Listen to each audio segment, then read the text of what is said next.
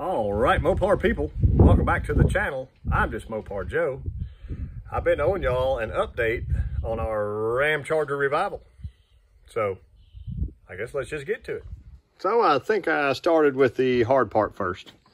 And I say hard part, more challenging. The truck now has new door rubbers. I left the inner felt out because I didn't know if we're going to get this window retinted or not.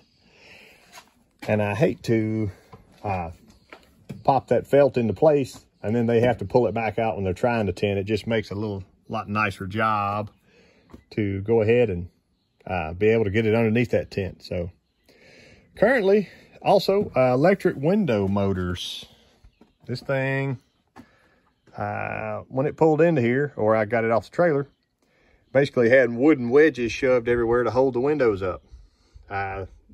You could grab the window and just pull it up and down and all that. So I hit my switch. She goes down like a frown and right on up. I actually talked to the great Eric Dudman about where to get that stuff. I got that one switch out over there because I need to probably replace it. They're kind of hard to find. Driver side, same way. You hit the button, she's down.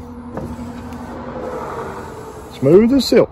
Like brand, it actually rolls up better than my 21 model Ram does. So I started with that business and I wanted it done. Lubed all my latches, all that stuff's nice. The door closes nice now, which just a little bit of lube helped that. There's a part, well, I'll come back to this in a minute. Under the hood. So I took a couple days and pressure washed under here again, hand washed, scrubbed. It's not perfect, but it's a lot better. I pulled out our stuff that we had through here for, I don't know what you call it, just splash guards basically. And then repainted the K-member. I will repaint the front end when I'm done with that stuff. I've been checking online for the kit that eliminates all the goofy vacuum lines. So when I get that off, I can wire wheel that and reshoot it. So vacuum lines will be gone. It'll be cable operated, which is pretty trick, I think, for the four-wheel drive. And then I figured I'm on the front end. I might as well keep going. Before the truck, it's supposed to get a 360, and that's the other thing. Transfer case and transmission are at the shop getting rebuilt. So they should be ready probably by the end of the month. This is May we're into now. So end of this month, I should be looking for those. Stuff's moving. The drive shafts, I took to Dynamic Driveline in North Little Rock, Arkansas, because it had kind of a funky CV joint in that front shaft. If you'll remember that video, it was pretty bad, and the splines themselves were just sloppy, worn out. So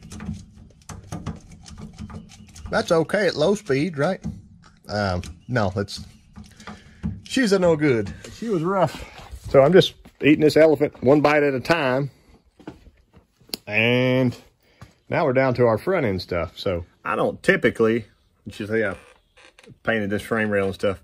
I don't typically deal with a lot of four-wheel drive stuff. I've had two in my life, and I think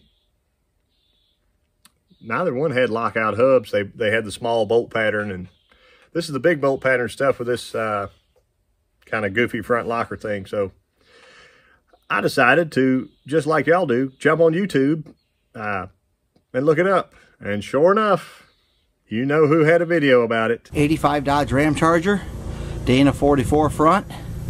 Axle. I got some work to do. We'll replace the caliper, going to replace the brake holes, pads, repack the bearings inside here. So thank you, Tim, for your video. That was very helpful. I got this side torn down. I ordered a bunch of parts today, suspension stuff, brakes. Let me run over the list. So I had to get new rotors. Obviously, that one can.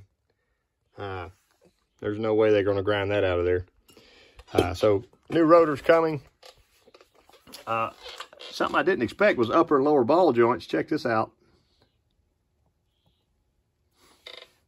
They're nice and loose like a tooth, which just goes to show you. I got my drive shaft on this side torn apart.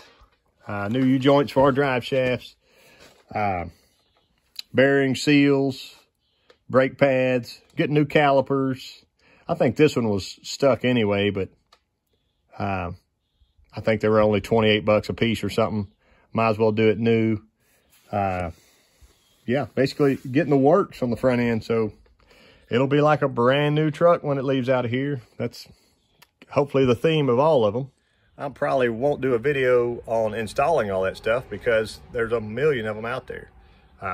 Thanks to Tim again at 318Willrun.